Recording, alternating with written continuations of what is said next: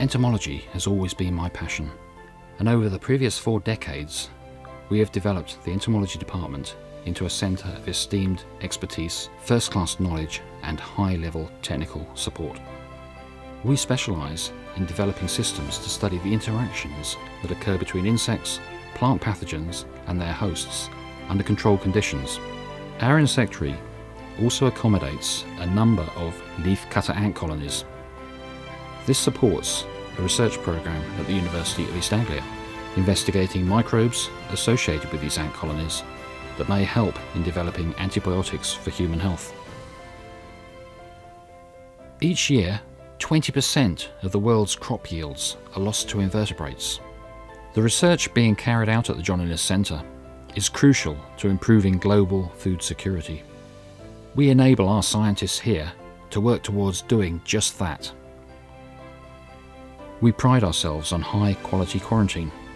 We have established many colonies of new species under carefully controlled conditions.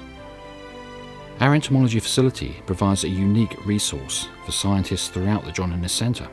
We house some of the world's most destructive insects as well as native species, and provide the skills and expertise to study them, having also expanded the range of invertebrates we work with and the bioassay systems for supporting new areas of research.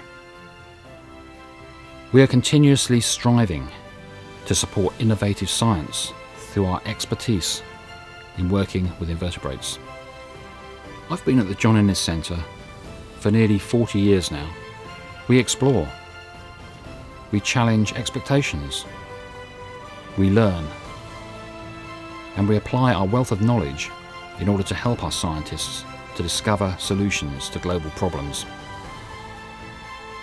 Together, we can study the way invertebrates and plants interact, as meticulously as the way leafcutter ants build their colonies.